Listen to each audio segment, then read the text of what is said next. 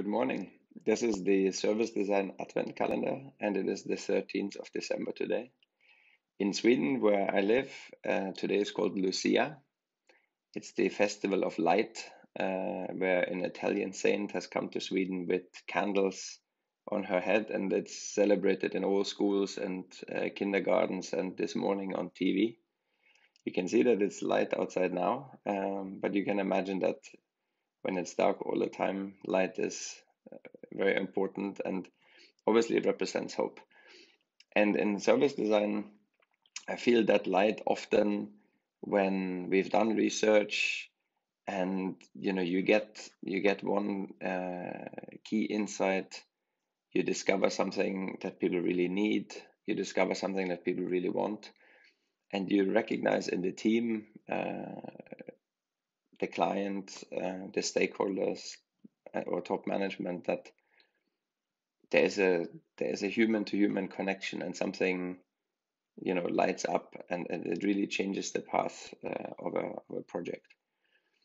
But the inspiration I wanted to share with you today is more about thinking about and being creative, what the future could be, which I think often in service design project we forget a little bit. So we spent a lot of time on insights, on strategy, on blueprinting, and thinking about how to connect insights to solutions and how to get it all to map out.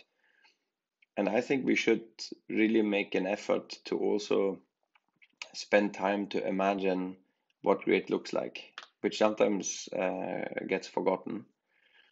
And that can take different forms. I was first inspired about this by the CEO of Lego many years ago when he turned Lego around. He created a magazine describing the turnaround from the perspective of the future to share his vision with people. So I've been working with that since a long time, and often I use what I call moments from the future in projects to show sort of glimpses of what could be, to really push the imagination and to think a little bit bigger.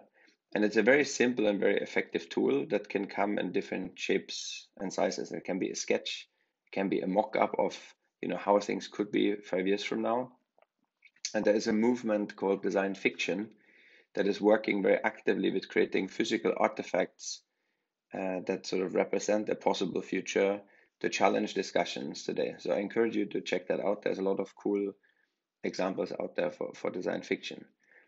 But very simply, in initiatives and projects, to think about what could this be in 5 years. Sometimes we work with creating headlines from the future that you sort of make the front cover of a magazine.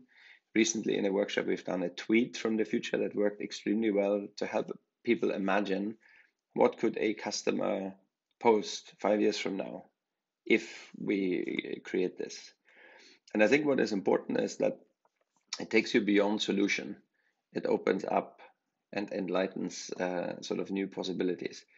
One really good example for that is Volvo, that for many years struggled to get top management to believe that services is something they can actually get into. And they created a pilot where they made a video documentary of a prototype where they delivered parcels to a connected car trunk. And they had that piloted with 1,000 customers, and they launched a video at Mobile World Congress, which was at that time the biggest PR they had ever created. So it became actually very impactful publicly, but the biggest unlock was internal for top management to see services in a different light, to see that actually it's not the consumer of the car that pays for additional services, but it is a B2B business model where DHL is paying for a safe delivery point.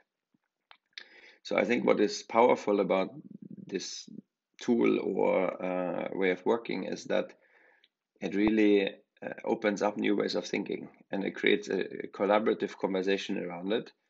So different people that come from different backgrounds, different mindsets can have sort of a short joint discussion about a creative, imaginative, bold future proposition. So it's not about the solution, it's about opening up and enlightening new dialogue, new discourse, and new possibilities. So I hope this gives you something to think about. Maybe in your current project, next project, this is something you can think about and bring some light and help make it very concrete what the future could look like in a way that we actually want to live there. Thanks very much. Have a nice day.